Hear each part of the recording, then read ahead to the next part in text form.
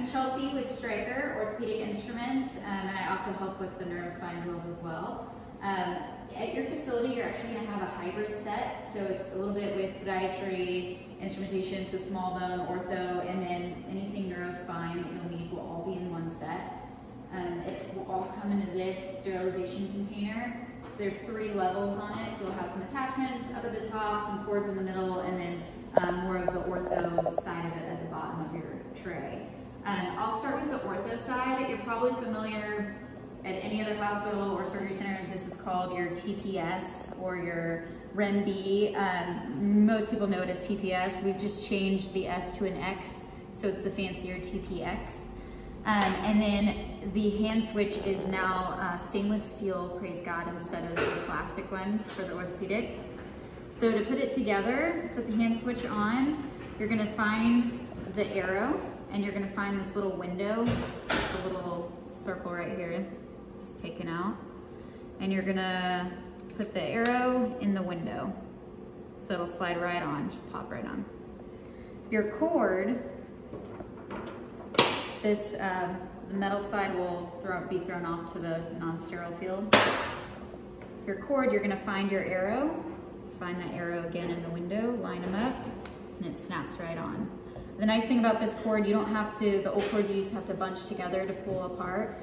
This, when you're done, it's just simple, take right off, pull the hand switch right off. So this hand switch goes on to your oscillating saw and your recip saw the exact same way it goes onto your sag saw. So arrow to window, snaps right on, and then arrow to arrow, clicks right in.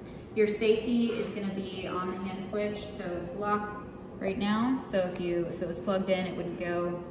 Slide it down to unlock and you're good to go. As far as the blades, your blades are gonna have little notches in them at the base. And to load your blade, you're gonna actuate the head by pushing this button at the very back. Most people think to put the blade in, you put it in this larger gap. You're actually gonna put it in that smaller gap in the front. So if you're like, why isn't this blade going in? It's actually that smaller gap right in the front. And then it locks straight in. You'll hear it click. It can actually go to different sides as well, so it doesn't have to just go straight up. So if the surgeon wants to just move that at a different angle, you can. The other thing it does is if he doesn't want the saw blade right here, but he wants it face the other way, you can just lift the head and it'll actually turn around. So lift, turn, and you're good to go on that. So to take the blade out, you just push the back, well, probably when you hold the blade, push the back of the button, take the blade straight out, pop your cord, pull your switch, and you're good to go. Also on your oscillating saw, it takes the exact same blade as your sagittal saw. So in order to put the blade in this one, there's no button, so you actually have to lift up on that lighter gray area, lift straight up. And same goes for this one. Instead of that thicker area, you're actually gonna go in that little space right above towards the distal end, and it will snap right in. And that blade also can rotate around however you need it. Take it out, lift straight up, blade pulls right out. The only blade I don't have with me is that reciprocating blade, but it's super simple to load. All you do is you find that light gray button, and when you load, you push it, and just drop your recip saw right in there, let go of the button, and then just give it a tug and make sure it's in good. But that's all you gotta do to unload, push that gray button, pop straight out. That one's a little easier.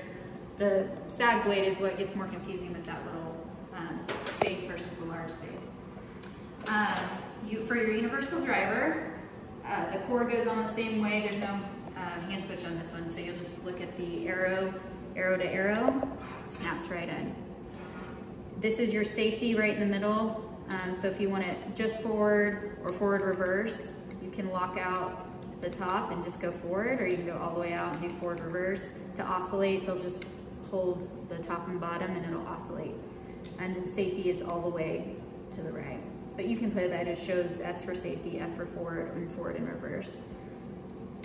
To put your attachments on, some people will push down this button, but you actually can just line up where this little notch is on your attachment, just kind of line it up in the middle and give it a little twist, straight back, and it'll pop right in. To pull out, you push this button down, and the attachment pops right out. So that's for any of your attachments. So kind of line it up in the middle, give it a little twist, pops right in, push the button, pull right out, and you're good to go.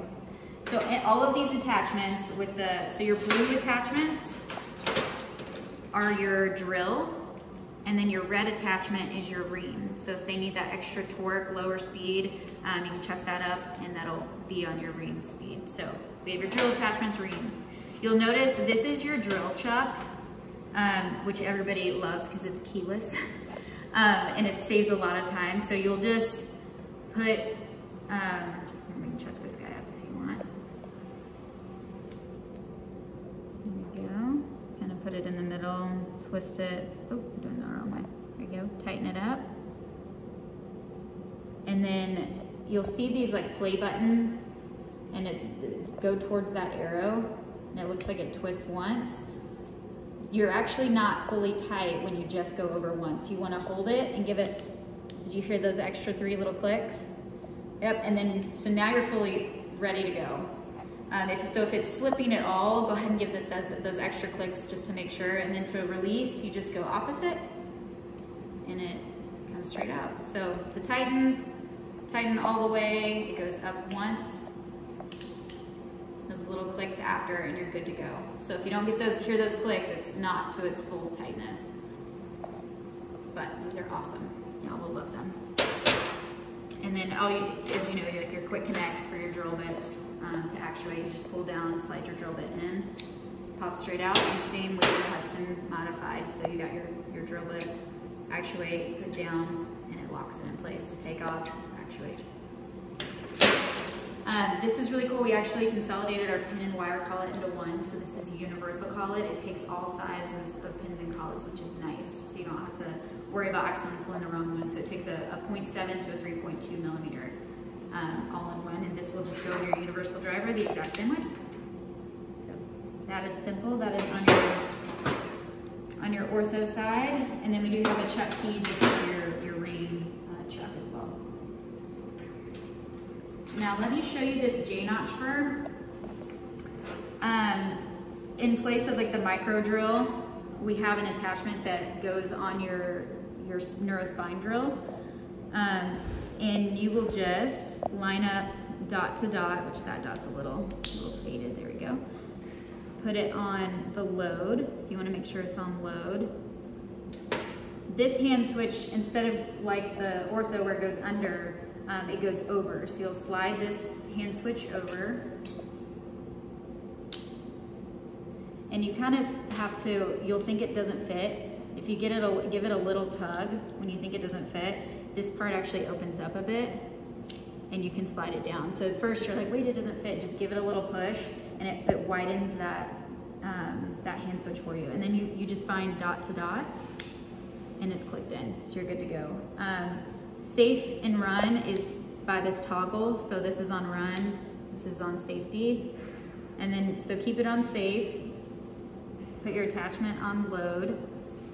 There's that dot, there you go, dot's on load. And this takes any J-notch burr. So for any podiatry, anything J-notch slides straight in. You're gonna put it on run. So you just switch that sandpaper bar from load to run and then give it a tug and you're good to go. So when you're ready to run, click run and hand switch is good. This can also extend out, so can the ortho hand switch as well. You can tell the difference in the hand switches because the neurospine one is plastic and the podiatry one is stainless steel. So, there you go, turn the load. Comes straight out, so it's just a straight pull. Now, for all of your attachments for your neurospine drill, you'll see they all have a black bar on them. These are for your neurospine. It means they all take the same burr. So you'll notice this isn't a J-notch, that's a J-notch. So the neuro burrs have these little ridges at the base. They'll also have a black band across the package, which matches this black band on your attachment. So any of these attachments can take the same burr. So even though this looks longer, this actually will fit into every single attachment. So that's the nice part. They're called elite burrs. So to load these guys, you want to go dot to dot, and it just slides right in. Keep it on unlock, and you'll slide your burr in. You'll kind of feel like a little bit of a ridge. Like I can hear the ridges, but you'll see on here it can telescope out to 5 millimeters. So you kind of want to see, where is it at? Go until it drops. There we go. And you can either go all the way down, or if you want it extended for further exposure, you can just pull it out and you'll feel those ridges as you go. Once you have it to where you're at, where the surgeon wants it, you just flip that to lock and you're ready to rock and roll. Give it a tug, you're good. That's how you would load every single one of these attachments. It's the exact same way, doesn't matter the size, dot to dot.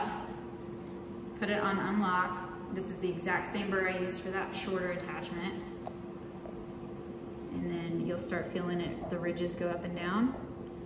Turn it to lock, give it a tug, and you're good to go. So that's the nice part about that. And unlock, the burr out, straight out. And this time so you can switch out. This is the harder part for me. There you go. You're gonna use this like little lever right here and pull down. It's on there pretty good, so that's good. So all of this, like I said, is a hybrid set, so it's gonna be in one container. It'll all go with the same core console. And that's just your power box. Whatever you plug into it, the console's gonna know. So it'll say Pi drive, or it'll say sagittal saw, or recip saw oscillating. So it knows exactly what you're plugging in and you're good to go. That's the nice part. So there really isn't much on the core console that you need to know other than plugging it in. And maybe the volume, if it's too loud, I can help you turn that volume down. But we'll get to that whenever the core consoles come in. But yeah, that's your Stryker drone. Thank you so much. You're welcome.